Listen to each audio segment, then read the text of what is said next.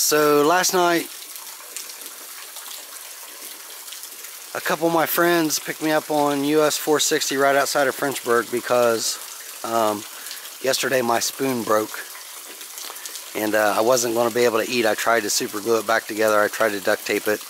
It would last for 1 or 2 bites and break again. So I called a friend of mine who brought me some spoons, and it took them about 2 hours to get to US 460, and I basically just set along the side of the road. In 2 hours time, I only had one person stop and ask me if I was okay, which I thought was interesting. I was sitting literally right at the intersection of US 460 and KY 77. But so they finally show up, and it was about 7 p.m. and knowing that it was going to be pretty late before I could get to the next camp, and I likely wouldn't be able to cook. One, I didn't have water, and I didn't know if there was a water source before I got to where I was going. And I knew that there was a Subway in Frenchburg, so my friend took me to Frenchburg to Subway, and I bought all of us dinner there. And then as we were leaving Subway, Irma showed up with this downpour rain, like literally downpour, where high windshield wipers, you still couldn't hardly see. But they took me back down to where I was at, and I realized that like the next mile was a road mile, or a mile and a half was road mile. And I asked them to take me on down the road where you turn on this 4x4 four-wheel drive road, and we couldn't find it because we were actually looking for a road sign. But we drove up and down that road like 2 or 3 times, and I finally saw a post that looks like a Forest Service post, and I had them stop, and I get out of the car and pouring down rain, and I look and I was like, yeah, it's got a turtle on it, that's where I go.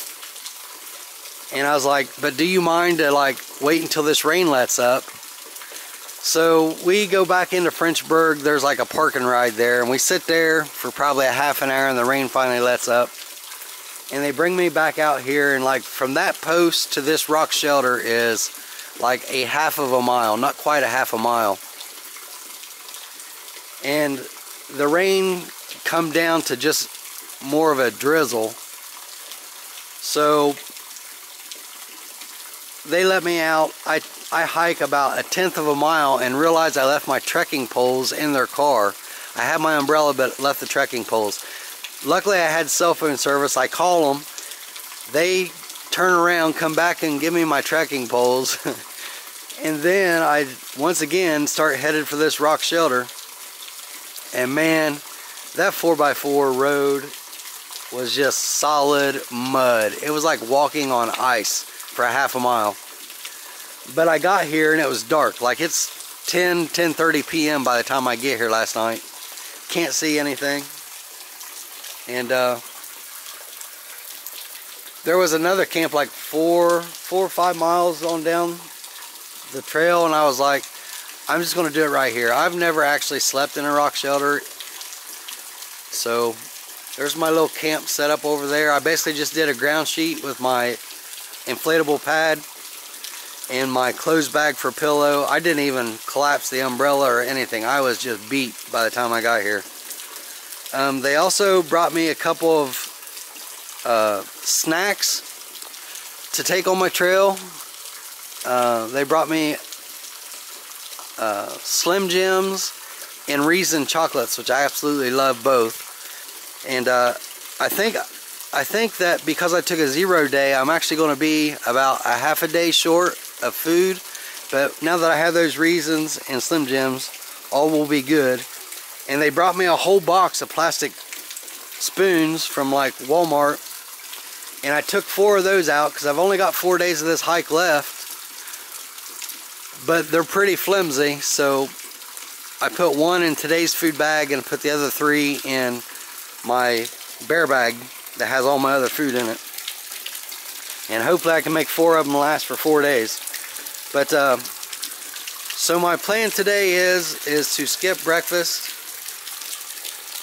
and head straight to farther down the trail, and I'll pick up breakfast there because it's just, there's not really very many flat rocks or a way to do breakfast here.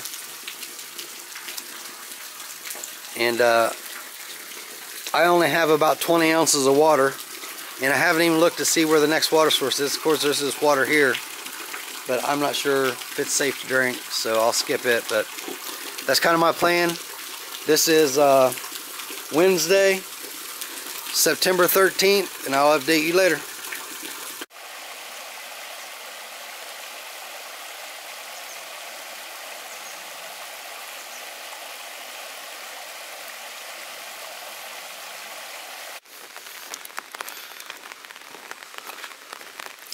I'm singing in the rain, just singing in the rain. These long road walks suck, especially with Irma.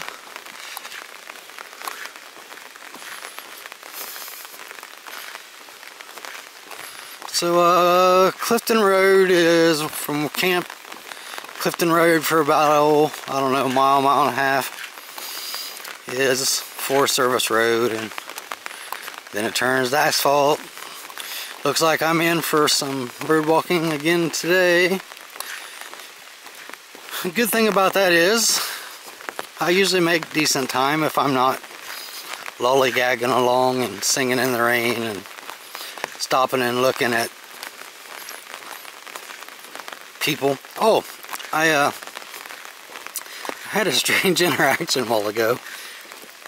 A guy in a Kentucky Division of Forestry truck stopped and asked me if I was hiking the trail, and I said yeah. He said he also had on a Division of Forestry shirt, Division of Forestry hat. Obviously he worked for Kentucky Division of Forestry, and he stops and says, "Do you know if the trails allow like ATVs and go-karts on them?" I was like, "Well, parts of them do." He said, "What about the part you was just on?" I was like, "I really have no clue. I didn't see any signs that said you couldn't, but I didn't see any signs that said you could either." I was like, if I was you, if you really wanted to know, because I'm thinking he works for the Division of Forestry, he should know these things. You can always get on the internet and look up that section of the trail, and it will clearly say whether or not motorized vehicles are allowed. I didn't know if it was like a trick question or no clue, but so yeah, it's been my morning. It's going on 10 now. I've probably been out for an hour and a half, maybe hour and 45 minutes, and it's been raining pretty much from the moment I started.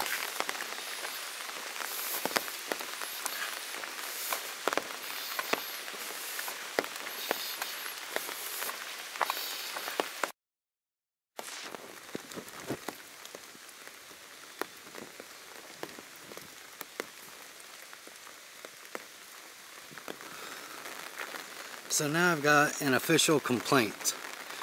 These road walks are totally unsafe. I've almost been hit 3 times in the last 30 minutes. People are just distracted. If you look over here, you've got a hill. If you look over here, you've got a hill going down, and you got maybe, if you're lucky, 8 inches of asphalt between that hill and the white line.